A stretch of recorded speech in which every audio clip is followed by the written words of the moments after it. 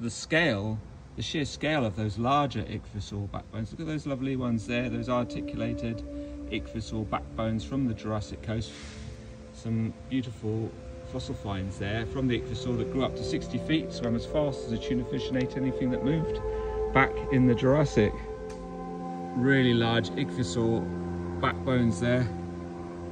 I think these are the biggest ones I've ever seen from here. Mike, and you found that huge skull that's in the Lyme Regis Museum that's 5 foot across.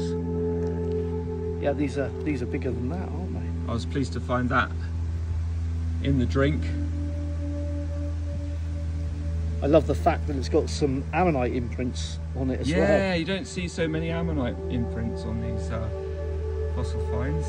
You can even see the cell structure of the bone on this partial vertebra. Very large bones.